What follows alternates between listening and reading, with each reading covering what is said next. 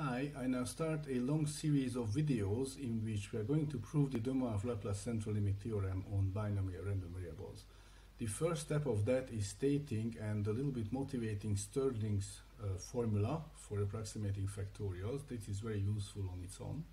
In the next video I'm going to show you the proof, except that we are not going to yet prove that the constant that appears there is actually pi. That's coming later. Stirling's formula is a statement about n factorial. It says that n factorial is approximately equal to n to the n over e to the n times square root of 2 pi n. Okay, that's not a precise mathematical statement. To be precise, the precise statement is that for every n at least one, we have that the ratio of these two, so if I divide n factorial by my approximation formula, namely n to the n and e to the n, and multiply by 2 pi n under the square root, then this is always larger than 1, but not by much. Namely, I have an upper bound of 1 over 12n on the right hand side. Now this is clearly close to 1 as n gets very large. If n is very large, then 1 over 12n gets very small. E to the small number is very small, very close to 1. In fact, it's probably worth mentioning that this is 1 plus 1 over 12n plus little o of 1 over n, so something smaller than 1 over n. Okay, so this little o notation means, so here comes something. This means that this is something, and if I divide that by 1 over n, it still goes to 0 as n goes to infinity. So it's as small, it's smaller than 1 over n. Okay, for example, 1 over n squared.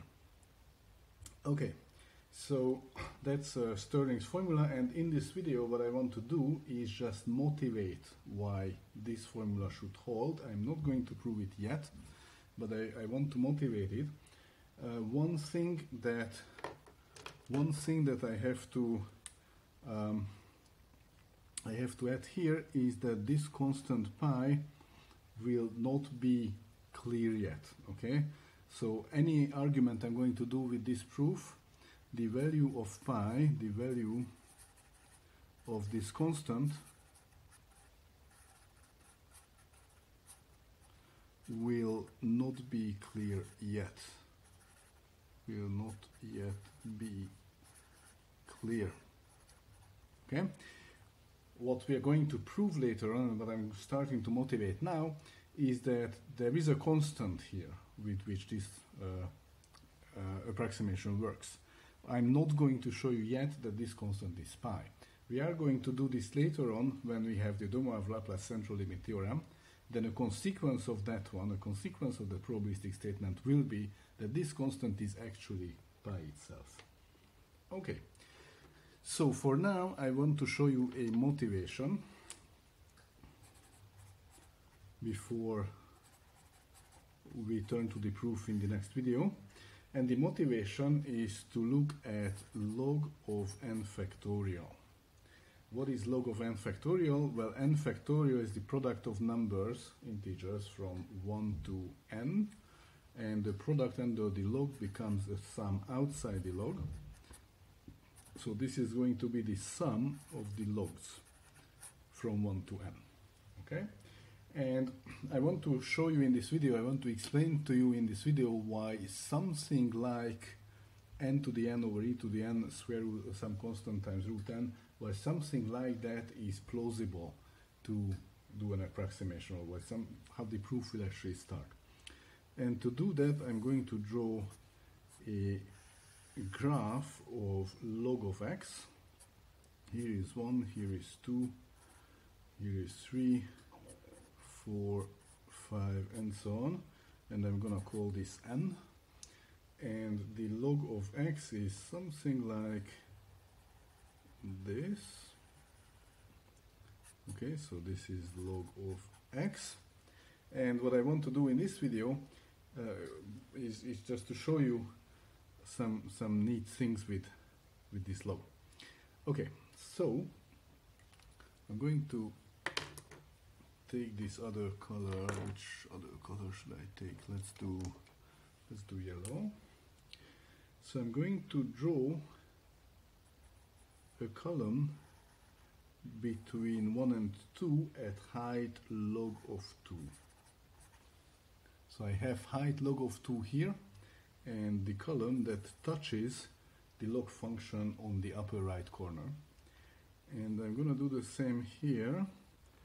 I'm going to draw the column here at height log of 3 that exactly touches the graph of the log function at number 3, and then log of 4, and so on and so on.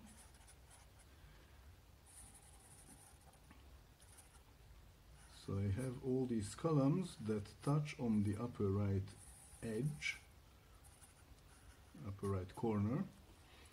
Okay, so this is height log of 5, this is height log of n. And if you look carefully, then what you find is that the sum of the logs from 1 through n is exactly the area under the curve. So the sum of the logs is exactly, here is log 1, which is 0, and the area under these columns is exactly 1 times log 1 plus 1 times log 2 plus 1 times log 3, 1 times log 4, and so on, 1 times log n. So this exactly is the area under the columns I just drew. And this area is clearly larger than or equal to the integral of the curve from 1 to, well, from 0. I can actually do it from 0. Let's do it from 0. I mean, it never really reaches 0, but if I look at all of this area, this is a negative contribution, and then here my area is clearly smaller up to n.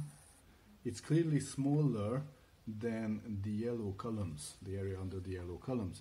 So if I do an integral from 0 to n of the log function, then I get a lower bound for my log of n factorial. Okay, now I'm going to repeat something very similar to do an upper bound as well. And this is going to go like this. So let's draw a similar picture. The picture will be somewhat similar, but not exactly the same, of course. The picture for the upper bound is the following. I start drawing the graph of the log function again. Here is my log function.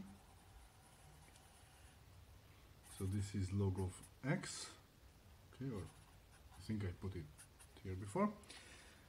And this time what I want to do is draw this a little bit further, and this time I want to add columns on the right of the graph. So I'm going to add a column here of which the upper left corner is touching my graph, and then I want to keep doing that. So I'm adding columns so that the upper left corner is touching the graph. And I actually go one more step, so I end up at n plus 1 with these columns. Okay, so this is n plus 1. Okay, and if I do that, then this height is log of 1, which is 0. This height is log of 2. This is log of 3. This is log of 4, and so on and so on. This one is log of n on the right of n.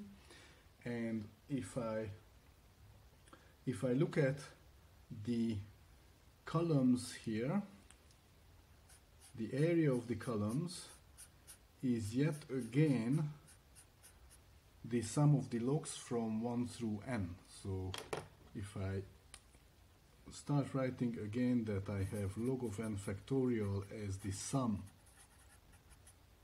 of log of k's. This is again the area under my new columns here. This is again the area in yellow of the new columns. However, clearly this is now smaller than or equal. This area is smaller than or equal than the area from 1 to n plus 1 of all of the log function, under the log function, up to this point here. So this is smaller than or equal because, okay, it's clearly always under the log function. Then if I integrate the log function from 1 to n plus 1 dx, so that's an upper bound. Okay, and so what I want to do now is actually compute the integrals. So I have a lower bound, I have an upper bound, and I want to compute both. So let's start with the lower bound. If I integrate from 0 to n log of x dx, that was my lower bound up here. That gives me x log x minus x at x equals to n minus at 0. That's n log n minus n. At x equals to 0, you don't say no, but sorry.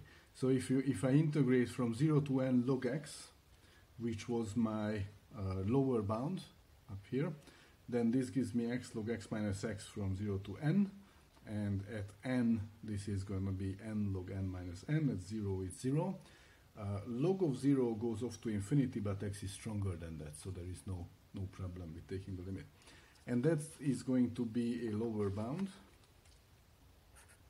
on log of n factorial, and the upper bound is something similar. So I'm integrating log of x from 1 to n plus 1, which is n plus 1 log n plus 1 minus n plus 1, and from that I have to subtract 1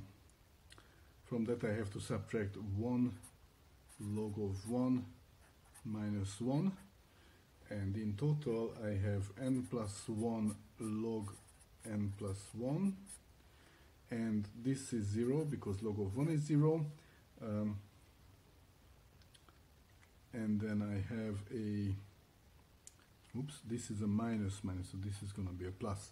I should have had a parenthesis here, so that's a plus, and that we cancel out this n here, this plus 1 here, so minus 1 plus 1 we cancel out, and I have a minus n, and that's an upper bound on my log n factorial. Okay, and this is true for every n. So for every n, log n factorial is between n log n minus n and n plus 1 log n plus 1 minus n. Now what we're going to do is we're going to pick something in between these two. So we're going to pick dn equals to log. Okay, so, well, let me just write this out and then explain. So I'm going to look at the difference between log n factorial and n plus 1/2 log n minus n. And so what we picked is this term here. That's what we picked. And so what is this?